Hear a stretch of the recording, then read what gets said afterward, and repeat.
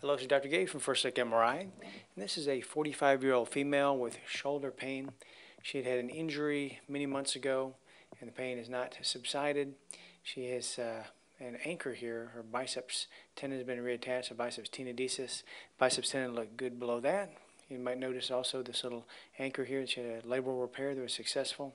A little anchor here in the glenoid, some tendinosis of the rotator cuff, but the main finding was up here. The distal clavicle had intense marrow edema. The acromion looked pretty good.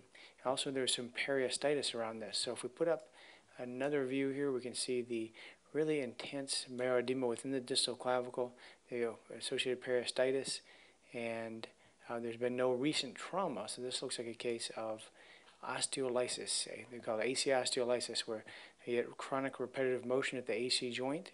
In this case, they had had an old injury, so maybe they had an old fracture of the clavicle, and things are loose now there, and there's an altered mechanics, and now having a chronic repetitive motion and this reactive marrow edema. But again, we call this AC osteolysis. We see this with weightlifters a lot, where they weightlift and they cause abnormal shear forces on the AC joint, chronically when they're working out. But this is a case that, again, may be related to an old injury with altered mechanics there. But a case of AC osteolysis, probably the cause of their pain, and thank you very much.